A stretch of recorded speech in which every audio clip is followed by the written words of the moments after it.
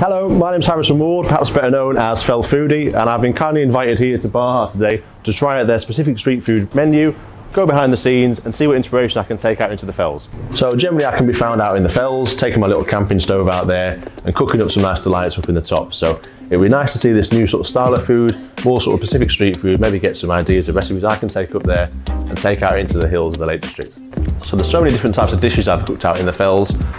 Lots of one-pot dishes, I guess, from lots of curries to chili con carnes, to things like risottos. I've done some nice fish dishes, seared steaks, but not too much on the whole Pacific street food range just yet. So maybe we'll see if we can get some inspiration from Baha. A few years ago I had a bit of experience in the hospitality industry. I worked sort of behind the bars, little stints in the kitchens, but I've never had any formal training. It's just always been a bit of a passion, self-taught from a young age. A lot of ramens, a lot of things like that, miso, so anything, you can put it into something and it just like enhances it, like this like unknown flavour. You think, what is that flavour? It's always tends to be a dashi, homemade dashi, yeah. But I'll take this out.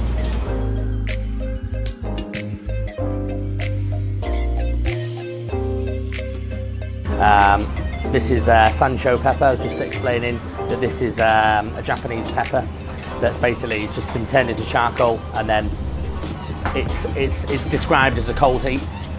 So when you taste it, it's like fresh, then it goes to like floral, then it's very, very strange. It goes through different stages like over a period of a couple of minutes, and then it leaves your mouth tingling, and then you get a tingling sensation. Do you try some, do you? Yeah, try some. And then it finishes back on that lemon.